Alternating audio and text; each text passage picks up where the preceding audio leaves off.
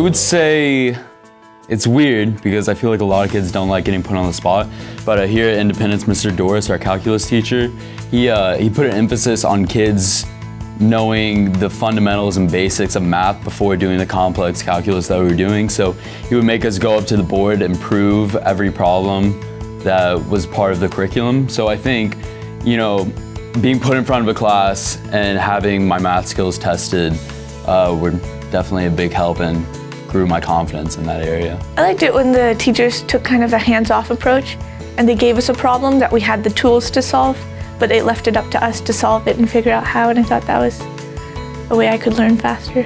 I personally think that teachers should just be more relaxed in general. I think in like some of my more difficult classes, like AP and IB, the teachers tend to be more relaxed about due dates sometimes, which is probably the opposite of what some people would expect.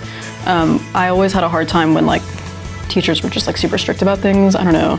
Obviously I got things done, but I think it's helpful to know that you have some leeway and that someone cares about you and how much work you have to do, if that makes sense. Like, I feel comfortable going to a teacher and saying, I don't think I'll get this assignment in on time, can I give it to you tomorrow? And I think that's important to have that sort of trust and understanding with students, because I think if you don't have that, then I feel like the pressure of school is more detrimental than it is helpful. For me, I think it's sort of a self-guided study where the teacher is like, here's the new material, here's where you can find out more, or if you need help, you can look here or ask me, and then just running with it.